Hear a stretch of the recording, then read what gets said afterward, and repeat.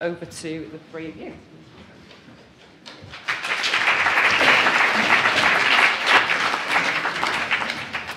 Thank you. Yeah, great to be here face to face. I'm sure you'll hear that a lot today.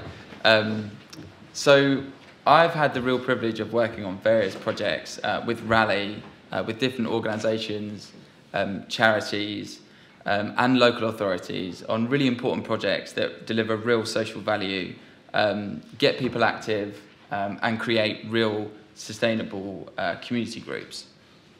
So we're here today to talk about the benefits of free bike schemes.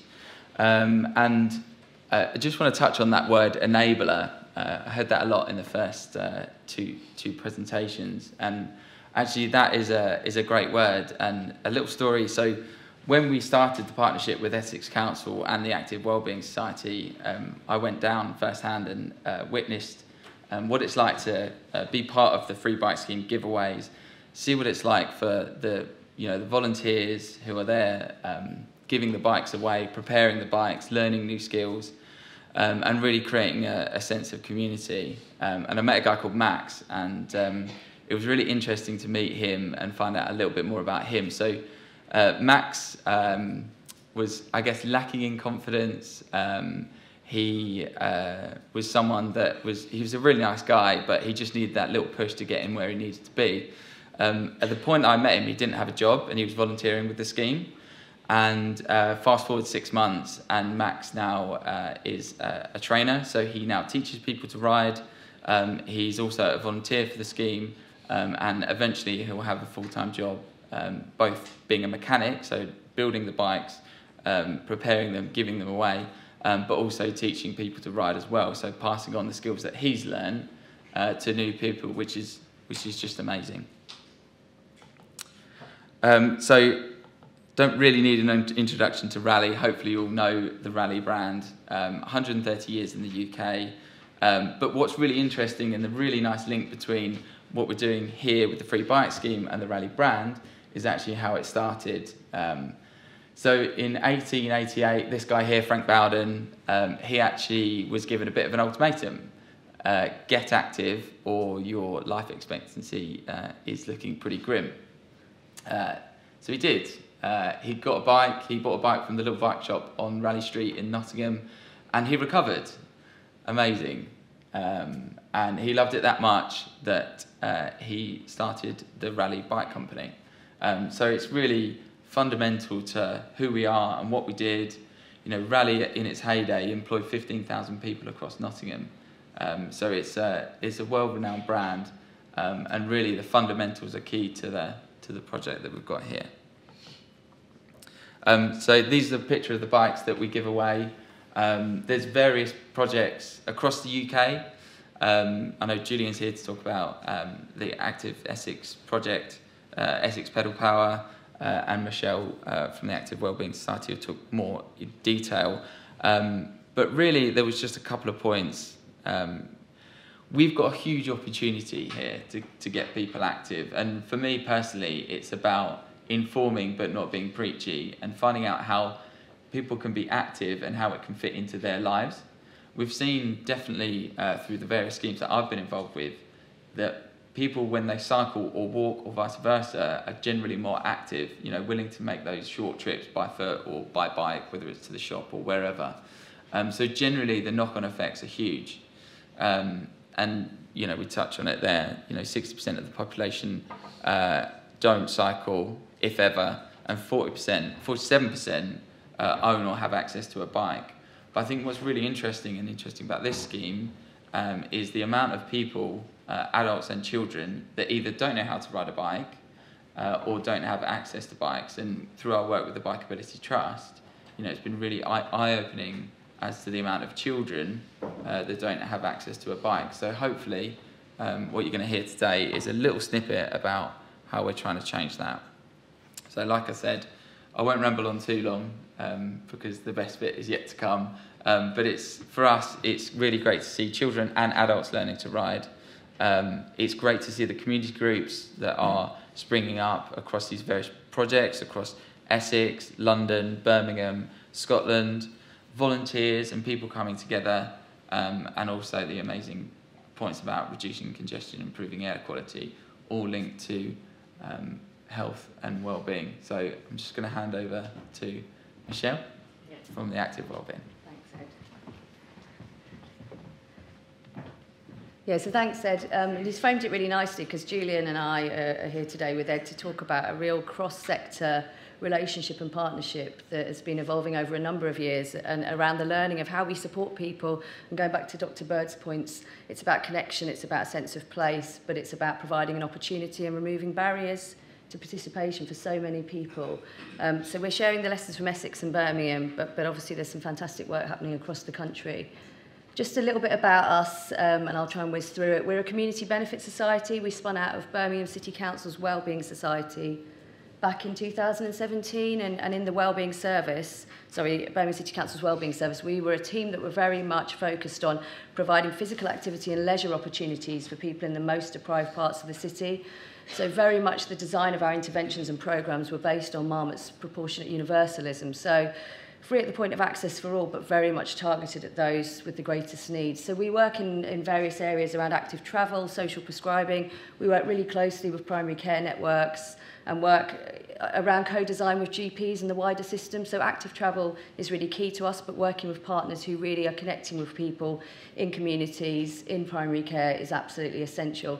And again, I think that the point that Dr. Bird touched upon, for us, we're really passionate about activity. It's a thread that runs through everything we do, but it is about connecting people to place, not just providing the opportunity to be active. Just about the growth of the Big Birmingham Bikes programme, we were involved with partners like Sustrans and Cycling UK a number of years ago, 2013, on a 6-month pilot to increase grassroots cycling, and it was a really successful pilot that included a bike lending scheme alongside infrastructure, schools engagement and the opportunity to learn to ride. I think one of our learning points from that, though, was about the loan element. For us, it was fantastic to see behaviour change, but what really mattered to us was that people had the opportunity to sustain that behaviour change. So in 2015, when Birmingham Cycle Revolution kicked in, there was a really big push from transport colleagues, public health colleagues and ourselves to say, actually, we should be putting in a free bikes element. People should have the opportunity to own a bike as part of this. It's about the democratisation of transport and infrastructure, so opportunity for all. And in 2015, we launched the Big Bike Scheme, making 3,000 bikes available, and that really was, I think Ed would say, for us, the start of the journey with Raleigh, procuring a huge number of bikes, but then what does that mean, translating that into to public use and community benefit? Again, I won't go through all of these because we've touched upon in a number of the presentations, inequalities, deprivation, the impact that has on physical activity levels. But for us, it was about not widening the gap, but actually giving people opportunities. It was about creating a movement. And you'll see throughout Ed's presentation, Julian's and mine, the orange bike, and it is about creating visibility, a movement, an opportunity to be part, we call it part of a tribe. And we've had that so much in our qualitative feedback from people that they feel that they're part of a movement now in the city. Why a free bike? Again, we've touched upon it in all the presentations, but we're seeing more and more in our interventions and programs, people can't afford some of the essentials to live and be active, tampons, sports bras, comfortable shoes, actually never mind the substantial, equipment like a bike. So we have to own that, and say, what do we do about it? How do we support people? Yes, we can invest in infrastructure, but if those with the greatest need can't access a bike, then we're really, really missing a trick, and actually we're widening the gap. We've delivered 19,000 cycling training to 19,000 school children through Bikeability and the Big Birmingham Bikes work. And we see an increasing number of children that just don't have access to a bike. And for us, that's a fundamental right. We get to go out and buy our children bikes. When the pandemic hit, people put their hand in the pocket, games, equipment, sports equipment. People don't have that choice. And for us in Birmingham and more broadly of our partners, we think that should be a right. And we asked for a pledge, and we will not impose that, but we really hope that people commit to riding their bike regularly. And I know Julian's going to talk about the data and some of the GPS and some of the tracking data that we use to be able to actually monitor the impact of the bike's usage. But again, it's very much for us about peer support, creating a community of people that look like me. So the opportunity to work with partners in the city like Sahili, working with other community cycling clubs is absolutely key. And it's coming back time and again in our feedback. It's really important that people see people like me riding bikes. So not just the Lycra clad, but a whole new movement of people they can relate to. I've included some of our statistics just to show. To date, we've given away over 7,000 bikes, and more recently, nearly 300 bikes on prescription. Going back to my original point, and I'll touch upon it in a minute, it is absolutely essential to work with GPs, primary care, the system, to reach people with long-term conditions and who have the greatest gains to make from cycling. Again, we're going to be talking about, Julian's going to be talking about the route into skills, employment, the education that the bike can provide. So we've got some fantastic findings about the impact, not only on the health benefits, but skills and employment. And for us, it's really key in terms of the demographics that we are reaching the people that we set out to reach, so those living in the most deprived parts of the city and people from BAME backgrounds as well. So just really briefly, the evolution into bikes on prescription. Working with our local delivery pilot, Sport England funded programme, we've been able to work with GPs and primary care networks to do a really important piece of work in the pandemic. And I think Dr. Bird talked about the pressure on primary care around mental health, and we're certainly seeing that with social prescribing link workers. We're a provider across 11 primary care networks, so we cover over 60 practices, and we are increasingly seeing people who are presenting who are isolated with mental health problems, but actually people who've been on the receiving end of probably the most powerful public health message any of us are going to see in our lifetime, which is stay home, save lives for 2 years. And now we're kind of doing that step-by-step reintroduction back into society, saying come back out, get on a bike, join the walking group. So actually that systems working in places and spaces people trust, working with primary care is absolutely key, because we need to build trust, we need to build relationships, we need to actually make people feel comfortable and confident to come back out and be active, and that's absolutely key. So going back to the point that was presented before, GPs are seeing more and more people presenting with mental health, and traditional models, they won't work, they can't work. We have to reduce pressure on primary care, and we have to find new ways of working. And things like bikes on prescription and cycling initiatives are absolutely key. I'm not going to read that out, but that's just one of the quotes from a clinical director we're working with who's so passionate about the impact it's made, not just on the primary care network, but on the practice staff themselves, the visibility of having the bike in practice. And we're building some really good relationships with primary care and GPs. So just around the bikes on prescription specifically, alongside the fitness, for us, again, I think what's really stood out, and I think the really powerful stats for us, is about the impact it's had on making friends, feeling less lonely. The actual stat around feeling more connected to your community, especially after the pandemic, is absolutely critical. And I think that's the point about the cycling groups. Yes, people can own a bike, and it's absolutely important that they can, but our model is about learn to ride, connect to others, join part of a movement, be part of a group. So I think for us, as much as we like to see that people are getting fitter, they're getting stronger, you know, we're tackling things like deconditioning that was mentioned before, it's really important to us that it's about discovering new places and meeting new people. So I've touched upon the bikes movement. I'm going to hand over to Julian, but yeah, we are really, really passionate about the free bikes movement. Good morning, everyone. This is a brilliant opportunity for me, actually, to break out of the transport world and focus on health and the relationship between transport and health. But I actually want to start off with the social determinants, because this project really is about reducing health inequalities and increasing physical activity, and I think they're both really important. So we were really influenced by Marmot and really trying to understand more about place and the physical environment and where the transport system can make an impact and how it can enable and really how important it is.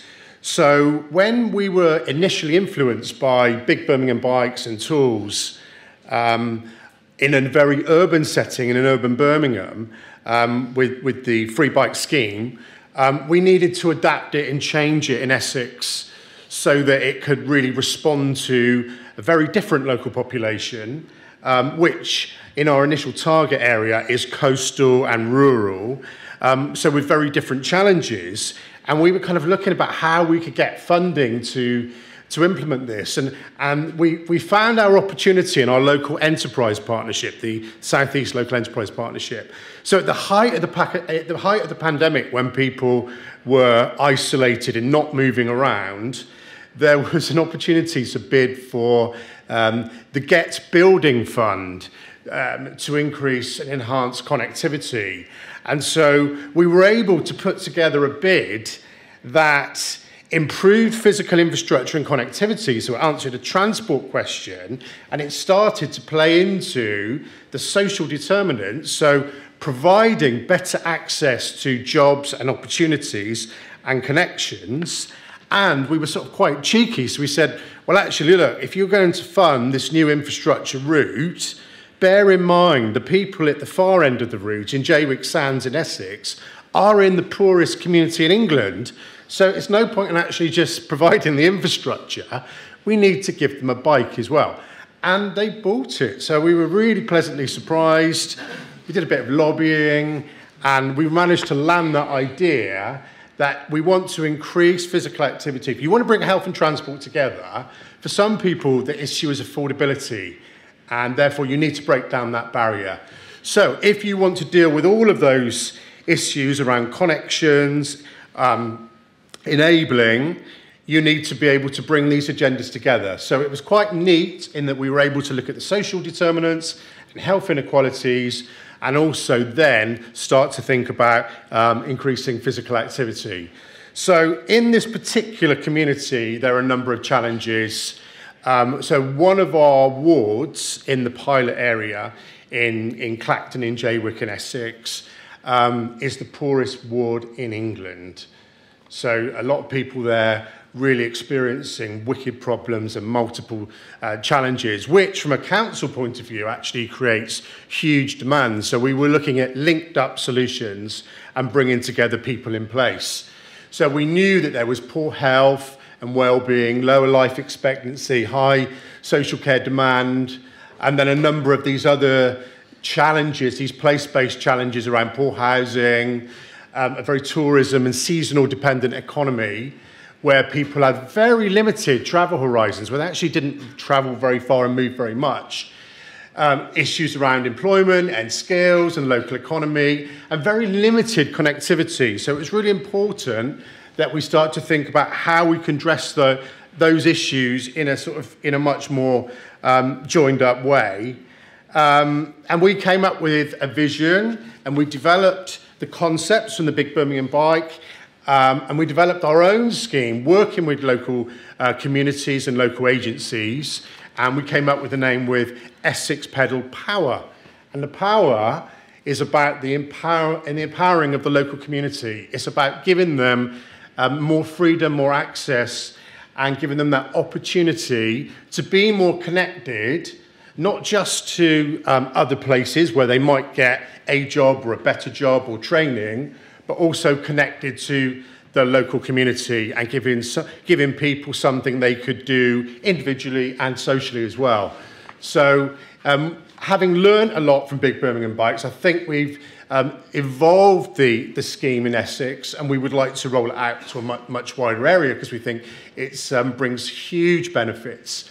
But yeah, it's really important to recognise that each type of scheme where you have bike loans to give away or free bikes is very context dependent, and you need to think about who lives there and what are their challenges, and then again the opportunities to make improvements to their lives. And we noticed that almost half of the households in this area don't have a car. There are bus services, but they're very expensive. Not everyone can afford them, and they don't always run at the right time. So if you did have a job and you wanted to try and move up to a better paid job, you wouldn't necessarily find it easy to, say, get to the station to get a train to a higher paid job or more skills or access more opportunities because of the limitations of the local bus services. So actually giving people a bike and enhancing the infrastructure just opens up their horizons to lots more opportunities. So from a transport perspective, this is actually the opposite of what we would normally do. Normally, we're trying to get people to travel less or change modes, but in actual fact, through active travel, we're actually getting people to start to travel more. And so the way we achieve this is through a wider systems change. And Jamie talked about systems change and how important it is that we come together and collaborate. And my experience has been that we have found people, like-minded people with the same sort of passion and ambition. It's not an industry. This isn't about us all, carving out little roles and jobs for ourselves and advancing our organisations. This is a genuine collaboration where we bring together very innovatively, in a council, we're bringing together the economic development team and my sustainable transport team, as well as all the different partners of the community and voluntary sector and the NHS, and the local district council really coming together to support this project and understand how we can work in an agile way, make decisions really quickly so that we can respond to local needs and really listen to the volunteers and the participants about how we can support them and help them and build that community and that connectedness. So we've got a number of outcomes around cycling participation. We got the funding from the LEP, so as you would expect, there's this big employability focus, and that comes back to the social determinants. But really, so important is about increasing physical activity and realising all those physical, mental health benefits that the participants can then enjoy and embark upon. So at an individual level, I think for me, this is very much about giving people the tools, enabling them to build their confidence. And it's a journey. Not everyone is able to participate in the bike training and then move straight into cycling on a regular basis. There are some sort of initial steps and activities that we undertake so that we can help build up support and confidence. And some people just start to volunteer at the bike kitchen or in the community hub area, and they don't necessarily start the training and the cycling straight away, but then there can be a nice easy pathway into that. So what have we done so far? So far we've given over 200 bikes away now, and we've got a pipeline of bike giveaways throughout the year.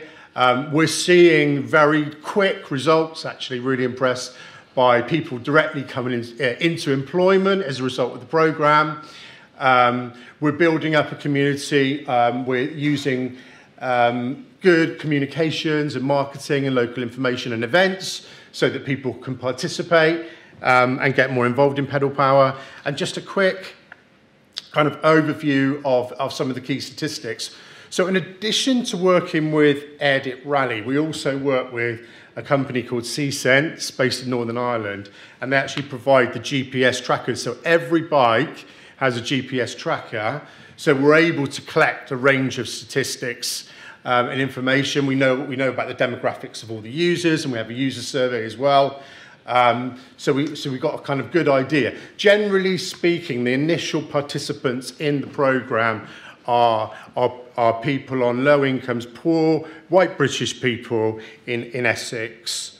In terms of the information that we gather, we can get information on the number of bike trips, the hours of activity, the distance travelled, the number of trips in a week, the CO2 saved. And this is really important for us because from a transport perspective, we're a highways authority, so we can collect lots of data on where the bikes are going and where we might want to focus future investment and maintenance.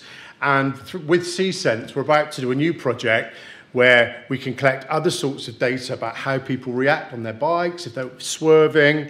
And there are lots of opportunities to collect data to improve safety and refine the scheme as we develop it going forward.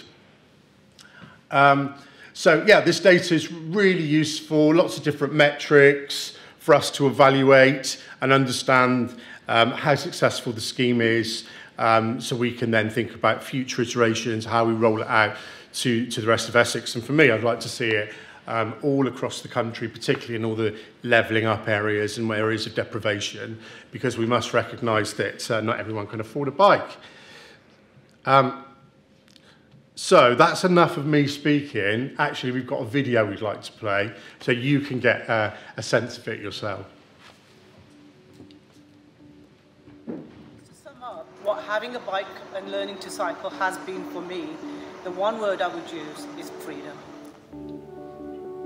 Before I started cycling, I wasn't moving a lot, my weight was going up, blood sugars were rising, I was fast becoming a serious diabetic, and my health was deteriorating. I'm very, very comfortable now. The muscles are stronger with all the work I put into my cycling.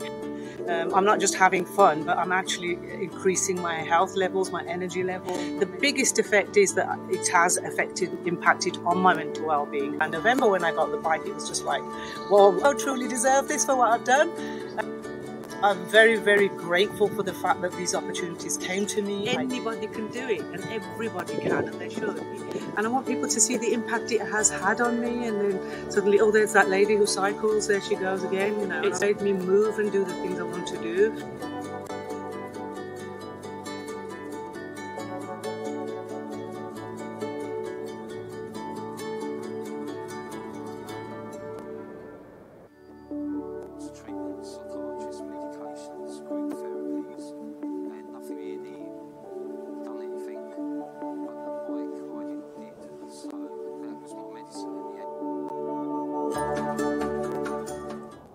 I'm not the person that usually gets anything or any help. It's just amazing that they care that much and they've done it. My weight is reducing, got a lot of new friends from the course, and to see how they're not just given a push bike, you're taught in a safe environment on a playground. There's a massive group of people that didn't know one another before that now do. Unbelievable, I think is the word. Elated. It feels really good to be given that bike.